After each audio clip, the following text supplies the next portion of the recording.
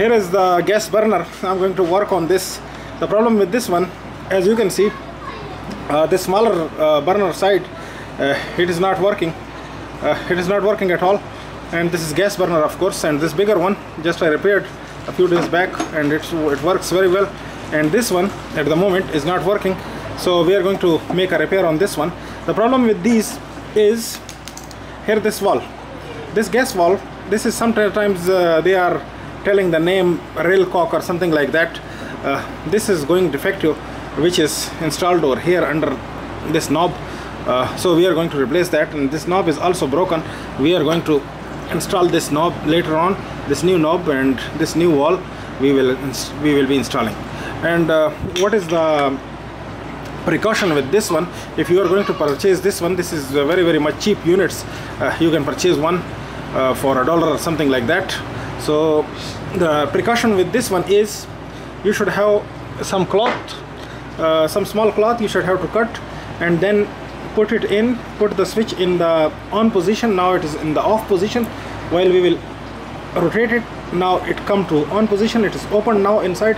And then take this cloth and put it in with a small screwdriver inside. Just rotate it a little bit so that it should be rotated in the cloth completely inside. It should be rotated, and it should clean the grease which they put in. So this is very much important. If the grease will be there, it will be restricted, and you will not get the proper gas flow, and the burner will not switch on properly.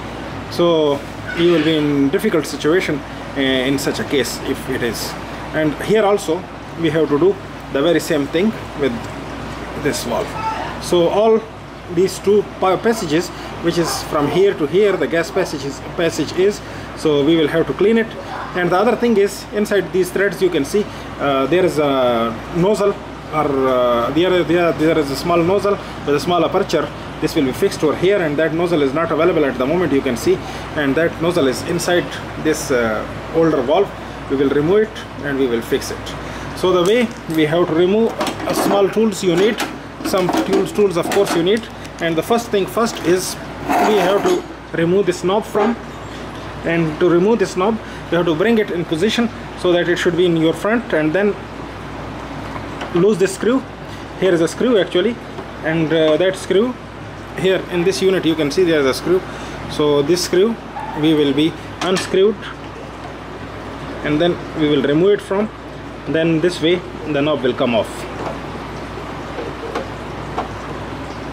So as this knob is also not very good in shape, you have to look at this screw and then remove it with a small screwdriver. Yeah, now it is grabbed.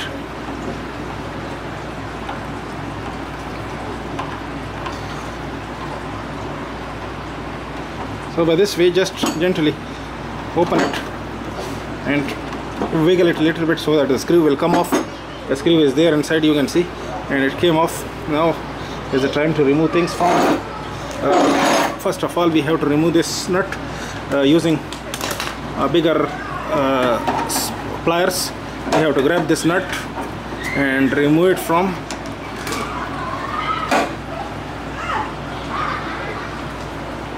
So by this way, just grab this nut and remove it from.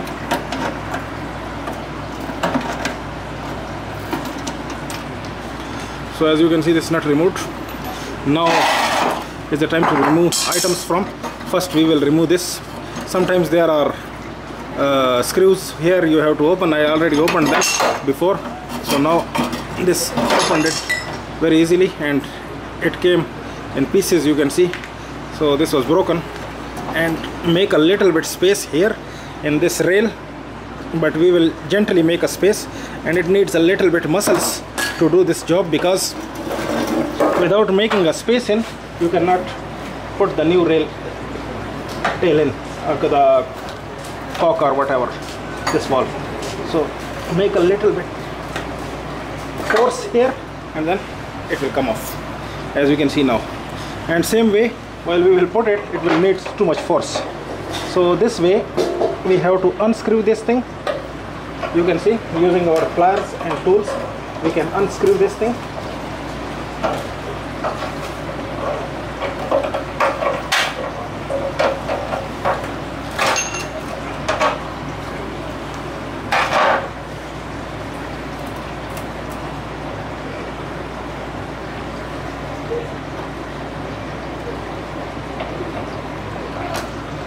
as this is running hot, so that's why it's a little bit difficult to remove it from its place.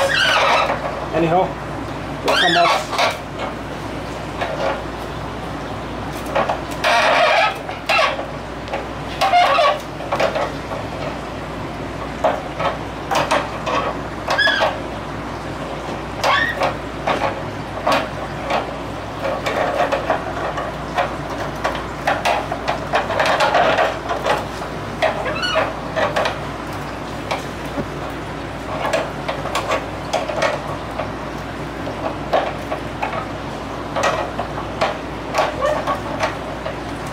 So this way it came off, as you can see. So this unit is, now is the time to remove this nozzle from, as I said that there is a nozzle, here is the nozzle. So we will remove this nozzle from the older unit. You can put a new one also, this is your choice, but my choice is I will reuse this older one because they are not going defective.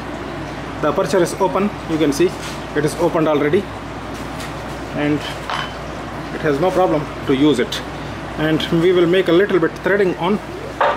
You can use Teflon tape or anything which is available with you, but my Teflon tape, I don't know where it is now, so that's why I'm using this thread.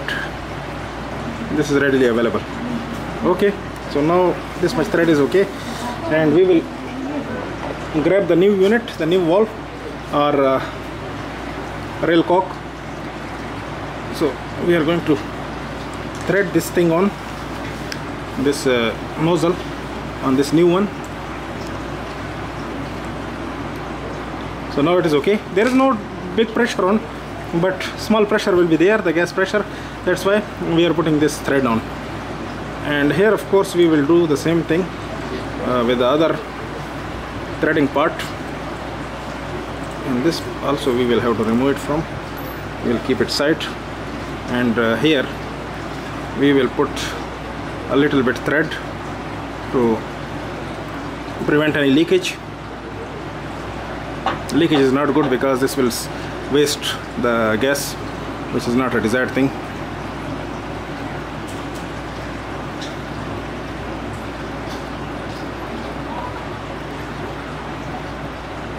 So here it is. Now is the time to fix this. So same way we will thread it in this pipe or in this rail.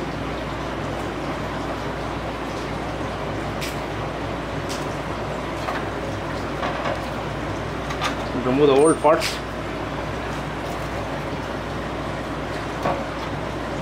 And then just gently we will put this in, because this is new unit.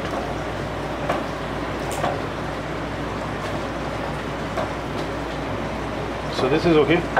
Now is the time to fix this in its place. It is again a little power job, so you will put a little body power on to carry on this job.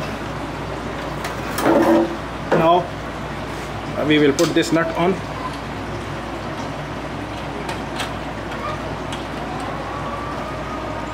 And we'll tighten it with the pliers.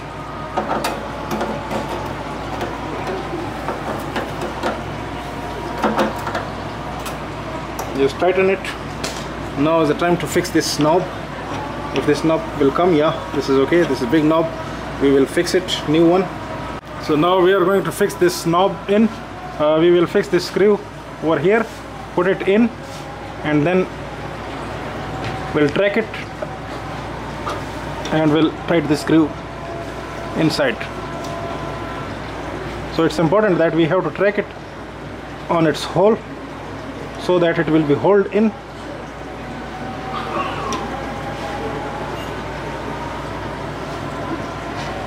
Yeah, now it's grabbed in inside. It's easy to fix it now. So this way I was able to fix it. So it needs a little bit force in and then switch on, same as the ordinary burners are. So something like that. Now is the time to fix other parts which we just removed it from. In this part here you can see these two holes. Later on I will fix two nut bolts, small nut bolts over here. while I will bring them, before there were some screws which had been burnt and they are no more. So the nut bolt we will fix, and here downside we will fix it in like this. But at the moment we can use it and we can test it without screws even. Just it should be in proper orientation. This is important. So these items we will fix them over here like this.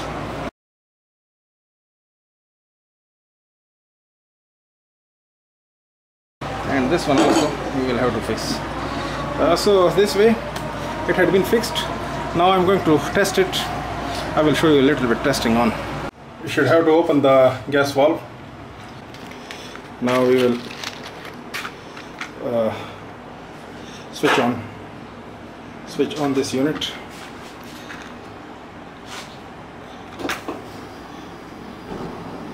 So as you can see, now it's burning, and now it's burning very well, you can see. And there is a control. So control is there, you can see small, big flame and medium flame. Any type of flame we can control it, and it's gently controlling. So this was a repair on this unit we just made, and hope this video will serve you, as this is a very much common household service and repair on such burners. So keep on watching, stay tuned, subscribe and like. If you like this video, please give a big thumbs up.